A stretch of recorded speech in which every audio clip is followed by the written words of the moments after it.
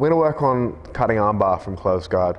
I've taken Josh's gi off because it's much easier to see how I'm gonna manipulate this elbow, and to get a cutting armbar to work, you really have to be precise with where your arm is placed and how you place it. So when I go for a cutting armbar, I'm just gonna quickly show you the move really quick. So I'm gonna come underneath the body and I grab like this. I step out to the side and I finish.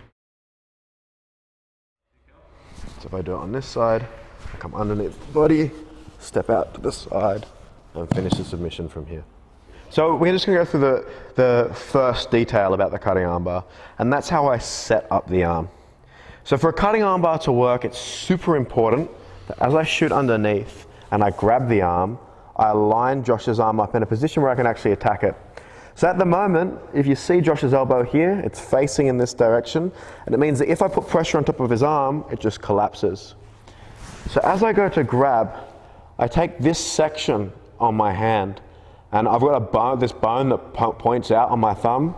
It hooks underneath Josh's elbow here like this.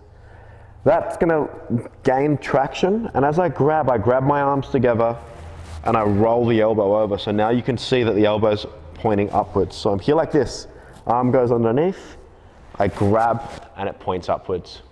Now from here, if I drive and pull everything in tight, I'm just pulling Josh's arm into my body. So I need to create space underneath the body so that I can finish it.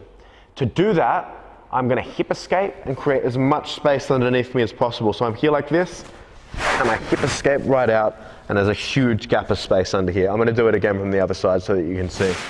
So if I'm on this side, I come underneath, I roll my hand up.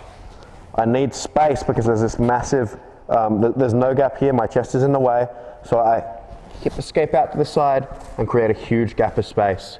From here I can finish the armbar. Okay, let's go into quickly finishing the armbar. So I'm gonna come in this position. I roll underneath and I set up the arm.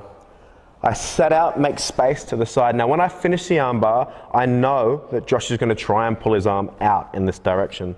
So to stop that, when I'm in this direction and I grab, I don't just pull downwards, I angle my hand slightly, and I'm trying to drag Josh's arm towards me. So I'm here like this, I've rotated, and I pull towards me and then down.